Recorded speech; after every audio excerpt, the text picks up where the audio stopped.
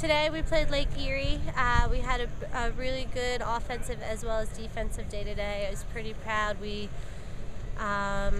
definitely, played as a team, worked very hard, did very well possessing the ball and seeing all the options before we took advantage of the option that we were going to. So I was really happy. We did very well in the draws today. So overall, really great weekend for the Pioneers.